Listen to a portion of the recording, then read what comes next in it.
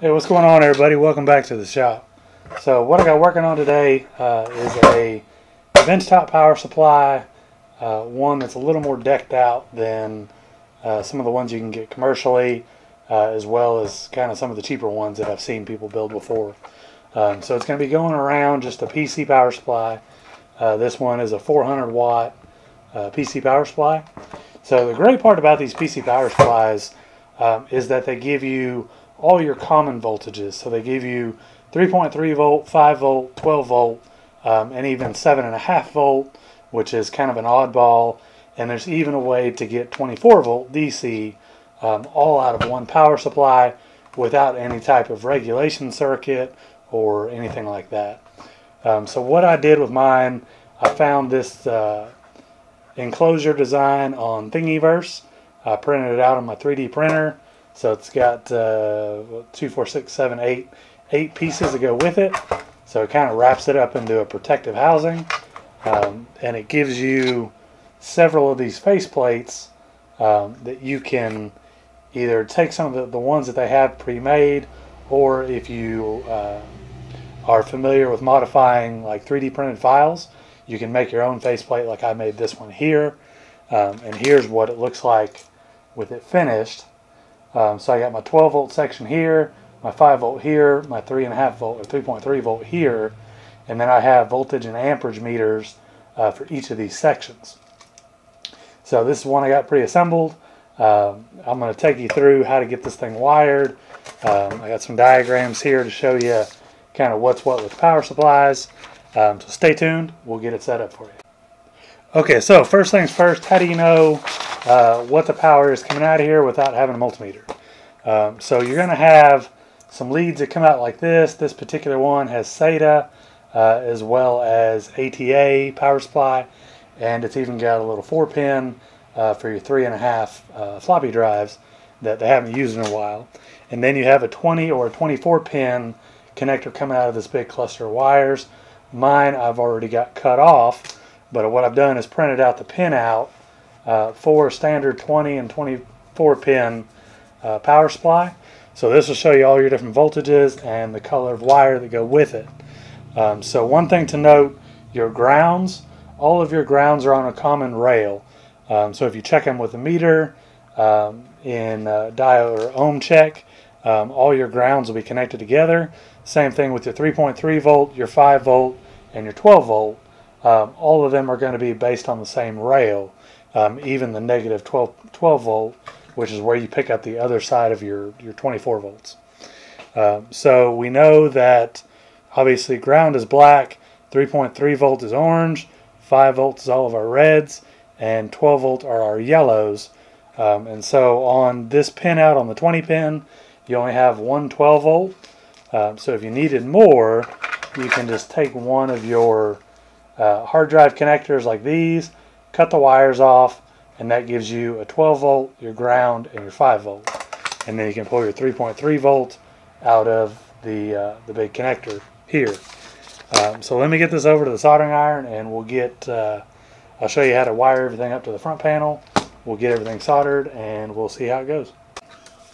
Okay, so what I've done, I've cut off my 24 pin connector, and I went through and separated all my wires and electrical taped them together so that I got everything separated. So there's a couple of important wires and a couple of wires that we're not going to worry about. So for mine on the 24 pin, and even the color codes are the same on the 20 pin, there's only a few wires that I'm concerned about. So the orange, which is our 3.3 volt, the black, which is our ground, the yellow, which is our 12 volt, the red, which is our 5 volt, the green wire, which is our power supply on signal, that needs to be terminated to ground. And those are pretty much the only wires we're worried about. There's a few other ones through here, like this blue one, which is negative 12, which is what you'd use to get 24 volt, but I'm not going to use that on my power supply. The PG, this is I think it's a power supply good. It's a feedback signal that would typically come from the motherboard to say that the 3.3, the 5 volt, and the 12 volt rail are all within tolerance. I'm not going to worry about that on my power supply. but I guess if you wanted a little more sophisticated setup, you could get into that. And then our 5-volt VSB, I forget what this is. This is 5 volt when the power supply is not active. So when this power supply is in a computer and you push the power button on the front, what it's doing is it's shorting pin 16 or the green wire, the power supply on signal, to ground. And it continually shorts those, and that puts the power supply into operational mode, and then it activates all the rails. When it's not activated or turned off or in standby mode, this is putting out 5 volts to the real-time clock and other stuff that needs to run on the motherboard, or even if it's in like sleep mode, kind of low power state, it would be using this 5 volt to keep all the memory active on the motherboard, so that when it comes out of that sleep mode, it'll power back up. So we're not going to use that on this one, so I broke out my red, yellow, orange, black, and my green wire. I took all the rest of these other wires and taped them up, put them out of the way. So now I'm going to take these and solder these into my display panel. So with these little volt amp meters, there's 2 different ways that you can wire them. There's the direct power, which I think is the preferred route for most people, because it will take in 420 volt, and it basically pulls it from your supply voltage. So whatever output voltage you want this to display, this will run off of without needing 2 different voltages. So for mine in particular, this will work fine for the 5 volt, 12 volt, but it will not work for my 3.3 volt output, because the minimum voltage to power the meter is 4 volts.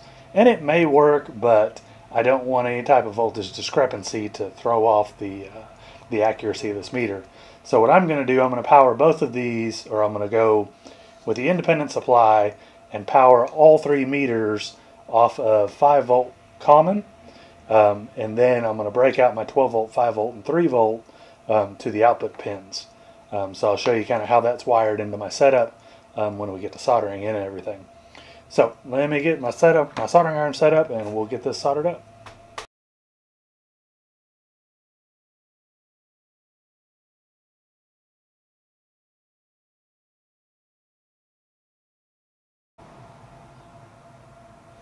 Okay, so got all the soldering done.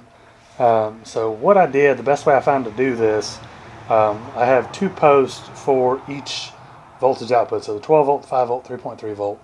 I have 2 positive, 2 negative for each voltage set.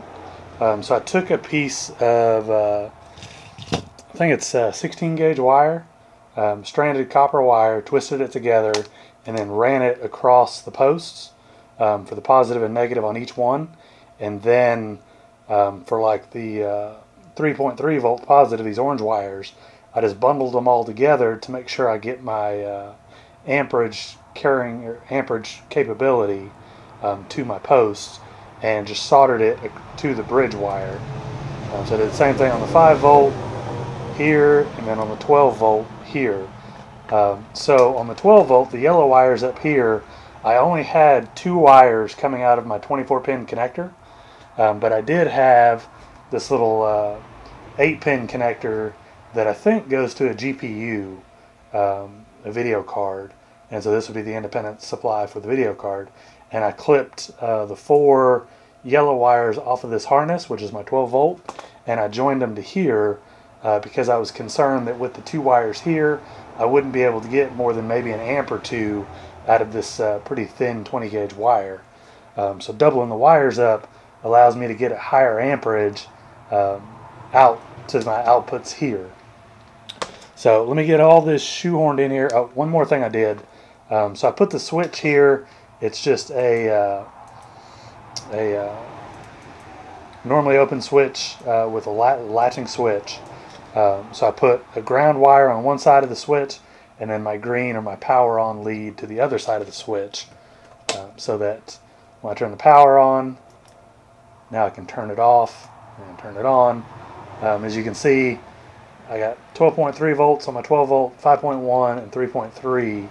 And once I get those bolts, put into the case and all tightened up, I have a little 10 amp load tester. I'm going to get hooked up to this, and we're going to see what kind of amperage we can pull out of these outputs. So let me get all this put together, and I'll be right back.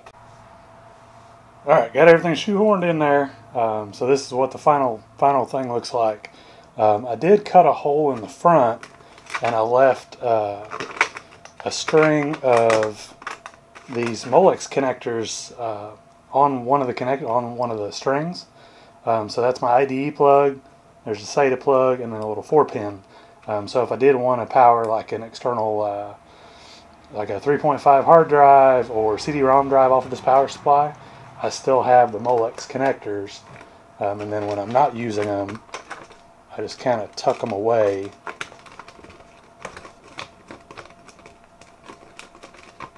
Like that. So what I got here, this is my dummy load power supply.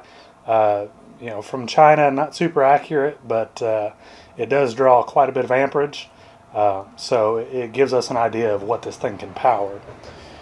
So my power supply is powered off of this. It's coming off the 12 volt output, just because you can't power this with any less than 12 volts.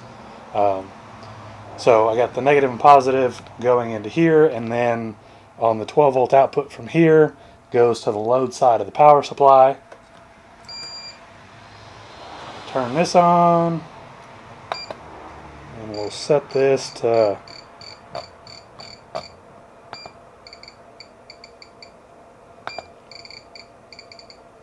12 volts.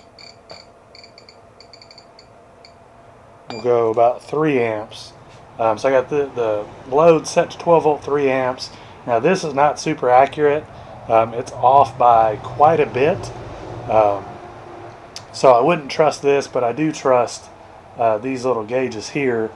These are relatively accurate, and I forget, I'll have to look at the spec sheet on them. But they're, you know, within probably 5 or 6% of your total load.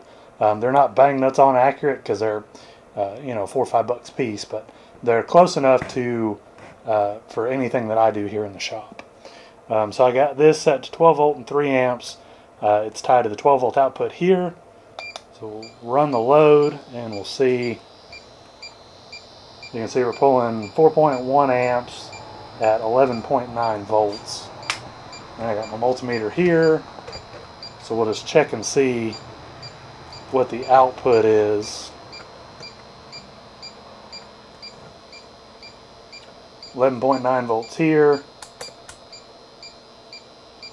or 11.85. So there's a little bit of discrepancy in the voltage and amperage. Like I said, I trust this amperage more than I would this, but this is also dependent on the input voltage. So I haven't powered it off of like a 24 volt power supply, which would give me full amperage. But let's stop the test. And then we'll turn this all the way up.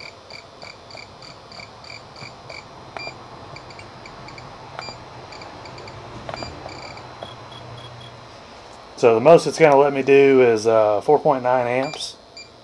So we'll run it. You can see we got 6.3 amps coming out here.